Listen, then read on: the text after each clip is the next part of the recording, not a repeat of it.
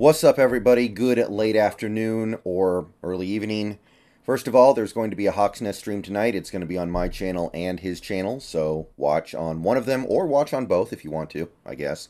And we're going to talk about this upcoming Lions game.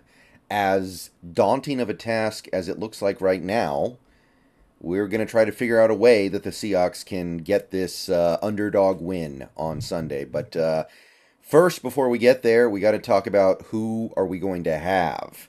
And unfortunately, we may not be having a full slate of players. We already know about some of it, but let's go over the injury report that came out just a little bit ago. Condotta has the tweet, and it's not that much better than what we saw yesterday, unfortunately. So today, Thursday, the 14th, did not participate in practice. We have Charles Cross, and the way that Pete has already spoken about Cross, I'd be shocked if he plays. So mentally, I'm already kind of crossing Cross off, no pun intended, but probably not playing. Mike Morris also did not participate in practice, which is, to me, a sign that he won't be playing. Usually by now, you would have seen at least a little bit of practice from him, but 2 straight DNPs for a rookie when the shoulder injury is something that existed in the preseason, when that's something that apparently he's been dealing with since even maybe before we drafted him. Not good. Also not participating in practice was Devin Bush. And remember, Devin Bush practiced in a limited form yesterday. So that means things got worse or they discovered something typically. He goes from an LP yesterday to DNP today. Bad sign. The good news is Jordan Brooks played well enough in that first game to where if we got to roll with Brooks and Wagner, it's certainly not the end of the world. But Jordan Brooks was also on the DNP list. Now, I'm not so worried about Brooks. They even specify in the injury report that it's more of a resting player issue than anything else.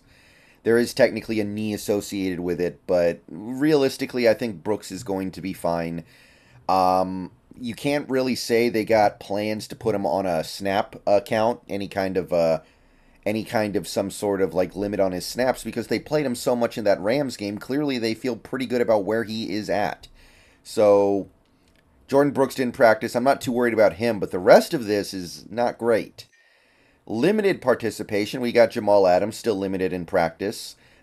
Given the fact that Pete's already kind of indicated that Adams won't play this weekend, I'm pretty much not expecting it.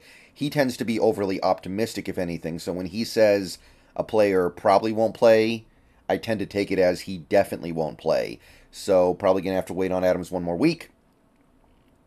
We also have Boye Mafe, which is actually a step in the right direction because Mafe was a non-participant in yesterday's practice. So the fact that he's now practicing today indicates that he's on the right track and will likely play.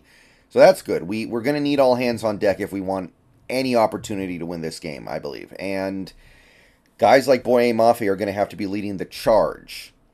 We had one full participant, Witherspoon, still listed because the hamstring injury is not completely gone away yet, but it's gone away enough to where he looks like he's going to play.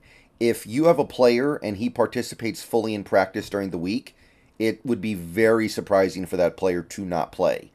If he can't play, then why was he practicing fully? So looks like we're going to get a first look at Witherspoon this weekend against the Detroit Lions. So there's a little bit of good news, I guess, but I don't know if it offsets all this other stuff. Now, talking a little bit about the Charles Cross situation, because that's obviously the big one. That's the one that makes me feel like this game is an uphill battle. Greg Bell and other people have been talking about this. Jason Peters has come in, participated in a few practices with this team at 41 years old, and there is a chance he might start at left tackle. Multiple people have said this. Now, couple of angles to look at this from. On the one hand, that's pretty awesome by Jason Peters. If he's able to get NFL ready in just 5 days or whatever it would be, that's pretty incredible. At 41 years old, wow. Especially because last year when he was 40, it took him a few weeks to be able to play at all. On the other hand, you have the fact that this is clearly coming from a little bit of a place of desperation. So is he going to get out there and be able to play effectively? Is he going to go out there and embarrass himself? Because that's not any better than what we had with Stone Forsythe. That wouldn't be any better than what we have with Raekwon O'Neal. That wouldn't be anything better than what we have with anybody else. So if we throw him out there and he just looks completely unprepared to play NFL football, then what's the value there, right? The value is only assuming that he plays at least a replacement level. And the other hand, and yes, I'm pulling a third hand into this. I know you only got two hands, but if you had three, you'd look at that other hand and say, not that I'm the first person to say this, I mean the very first tweet that replies to Greg Bell's tweet is about this. That is a very damning indictment on Stone Forsythe. If they think this little of him, if they think this poorly of Stone Forsythe, then why even have him on the team? Why would you even have him on the team at that point? I don't know. I can't really make too much sense of it, but there are a few different angles here. Is this going to be the ultimate senior citizen recovery story where he gets out there and actually plays decently despite being on the couch literally 6 days prior? Or is this going to be some kind of situation where he goes out there and looks terrible and awful because we were so desperate to do something that isn't Stone Forsythe, we just threw some 41-year-old out there and it goes just as badly? Because we need this left tackle thing to produce something.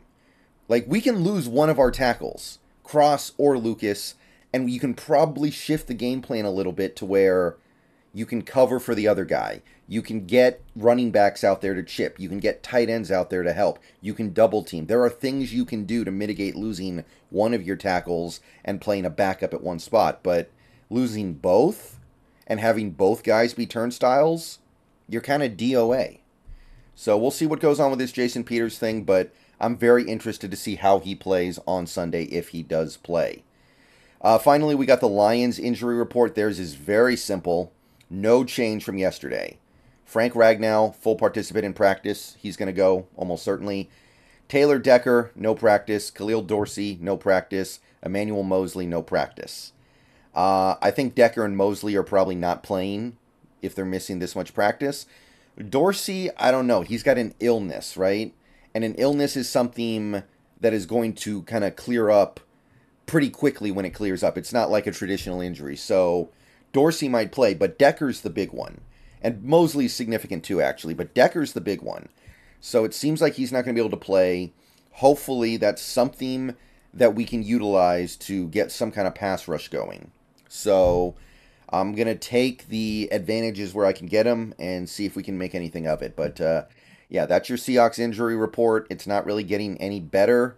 There is some silver linings you can find, and there is some interesting subplots, but on the whole, this is the exact opposite of the way we needed this season to start. See you guys on the Hawks Nest stream later, and good thing we have that Week 5 bye after all, huh?